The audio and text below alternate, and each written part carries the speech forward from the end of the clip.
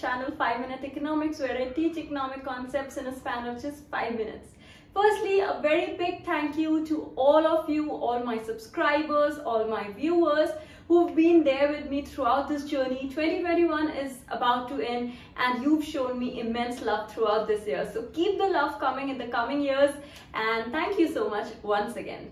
So welcome to my video, which is quantity theory of money, Keynesian approach. So guys, I've already made up a video on quantity theory of money, the Fishers and the Cambridge approach, the link for which I will be attaching below in the description. I would suggest you to first watch out those videos. You all really appreciated those videos and wanted this version, which we study right after those versions. So I would recommend you studying those versions first and then come back to this video and watch out, where we'll be discussing all you need to know about the Keynesian approach, what was his point of view, how is this theory superior, some criticisms, assumptions, diagram and everything. So yeah, let's get started. Also guys, thank you for your love, but keep your love coming through subscribing to my channel, which is 5-Minute Economics. Hit that bell button. That one button for you will mean the world to me. Thank you so much, and do like this video if you find it useful. Also follow me on Instagram on my handle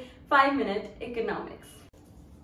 So firstly guys, let me introduce this topic to you and give you a little background as to how this theory came into being and what were the criticisms or shortcomings of the previous theory which led to the formulation of this particular theory. So as you know, Keynes, who is the master of criticisms, had highly criticized the previous classical economist theories.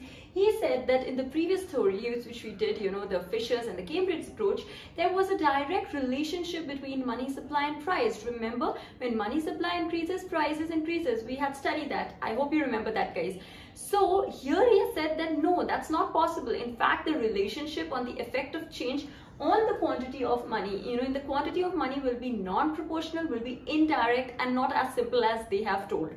Secondly guys, also the previous economists, they had separated the monetary and the value theory and kept them apart from each other. But here Keynes has integrated value theory with the monetary theory.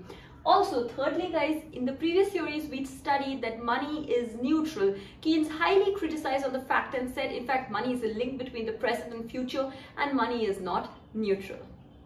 So firstly guys, let me introduce you to the very crux of the video. So two things have to be kept in mind throughout this video. Number one being, so long as there is unemployment, the output changes in the same proportion as the quantity theory of money. So here, what do we study? Here we have divided into unemployed and employed.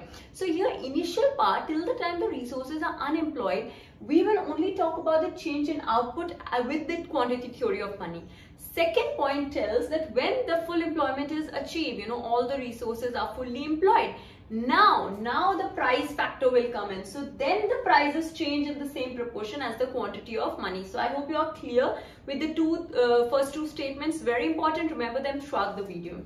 Moving ahead to the assumptions guys. So all factors, they are perfectly elastic so long as there is unemployment. Secondly, all unemployed factors, they are homogeneous, perfectly divisible as well as interchangeable. Thirdly, there is constant returns to scale. This means that, with the increase or decrease in price, the output doesn't change. And the effective demand and quantity of money change in the same proportion so long as there is unemployment. Similar to the point number one, when we are at unemployment, the effective demand and quantity of money, they change in the same proportion. So now moving ahead to the main explanation of the entire theory, what does it rest upon? So pay attention. So here we have seen guys that the change in the quantity of money and price is indirect. Who has told this? Keynes has told it. He has brought in the concept of rate of interest, which is written as ROI, which was till up to now completely ignored. ROI kya hota hai? No one spoke about. We only spoke about quantity of money and prices. But he has shown that there is an indirect relationship on the prices when the quantity of money increases, and he has brought in the concept of ROI. So what does he say? He says when quantity of money, that is the money supply in an economy, increases, the first impact it has is on the rate of interest.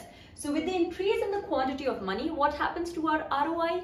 Our ROI tends to fall. Okay, you can see the arrows. I'll put it for the sake of your simplicity. Now, in my previous few videos also, I've always told you in economics, ROI and investment, they hold an inverse relationship. ROI is also known as small I and investment is also known as capital I. And I always have told you that small I and capital I have an inverse relationship. एक बढ़ता है तो दूसरा कम होता ही है. So when our ROI falls, what happens to the investment, guys? The investment automatically, it will increase. Now, in fact, investment has increased. There's more positivity in the economy. Investment increases, and definitely there is more increase in the effective demand, the ADS. I hope you know what's effective demand. And with the effective demand being pushed up, going up, what is the effect? Of course, there is an increase in the output, income, and employment. So everything is pushed up with the increase in quantity of money. What you have to observe is, I've not spoken about prices till now. Why? Because we are considering a constant returns to scale economy. So prices do not rise with the increase in output. Over here, output ke badhne se, there's no effect on the price till when? Up to when there is unemployment. But supposingly, so this is one supposition, when we are talking about unemployment, then we don't show the effect on prices. Whose effect? Quantity of money's effect. But guys, when we've reached full employment level, which is the second supposition, and during that time when there is a full employment in the economy, then the prices will change as the same proportion as the quantity of money. If quantity of money increases, prices increases. But this comes in later on. So what has to be noted is that up to unemployment is there, till the time economy mein unemployment here, we've not even spoken about prices, and that is what is important, because it has an indirect effect on prices. That's what Keynes has brought in his analysis. Only and only when we've reached full employment do we show the effect of change in quantity of money on prices. So I hope you are pretty much clear with this. So moving ahead to the diagrammatic explanation of just what I explained to you right now, guys, don't forget that. So basically here we have two curves. One is the output curve, which is OTC, O, T and C. I hope you can see that. And one is the PRC curve, which is the price curve. I have drawn these diagrams adjacent to each other, so you need to draw it like that, okay? So firstly, what do we see, guys? We see when quantity of money is increasing, the output is also increasing. Can we see this? 0 to T or O to T, whatever you can call. We are increasing, that is the shape of a curve. But when we reach QF level, what is QF? Obviously, full employment level. Then our curve becomes, output curve, the curve becomes vertical and parallel to the x-axis. Why does that happen? Because think logically, in economics, use logic always. So when resources are employed, there is full employment, output kaise badhegi? Output cannot increase then, right? So that time our curve becomes vertical, whereas coming to this curve, totally opposite of what we studied. Initially we see when our output is increasing, the quantity of money is increasing, no effect in the price. So initial part mein abhi our price curve is vertical up to PR. PRC is the curve, PR point the full employment tak, there is no change in the prices. But now when we reach full employment level, the point where the output curve starts becoming vertical is the point where the prices, price curve starts sloping upwards, which means there is an increase in the price when the full employment is achieved. So up to full employment, we were only seeing this effect. Price curve constant tha, straight line tha, I mean. And then after that we see we've reached full employment. Post that we see the effect is on the price curve and not on the output curve. So moving ahead to the superiority of this theory over the traditional theory. So guys, Keynes, as I told you, showed the indirect relationship between quantity of money and prices, through which he said that my theory is superior, not showing a direct relationship. Secondly, he integrated the monetary and the value theory, which was kept apart before. Thirdly, he brought in the concept of ROI, which was until now ignored. So that is why he said my theory is superior.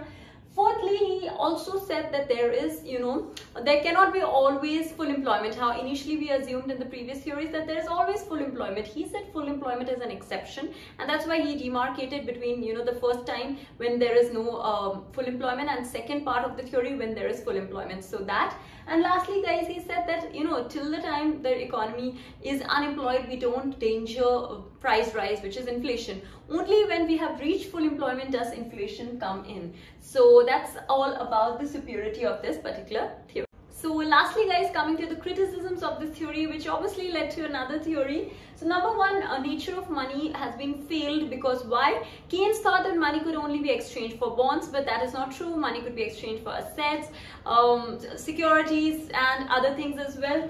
Money has little effect on income, that was shown by Keynes. However, Friedman said no, that's not true. Money definitely has a very much visible effect on the national income. And thirdly, he had assumed the prices to be fixed, which obviously was criticized. These criticisms would definitely be more clearer to you when you study the next theory after this. So that's all from my side for this particular theory guys. Thank you so much for watching this video and I wish you a very happy new year. May 2022 be COVID free and be the best year of your life. Take care and I will see you in my next video pretty soon.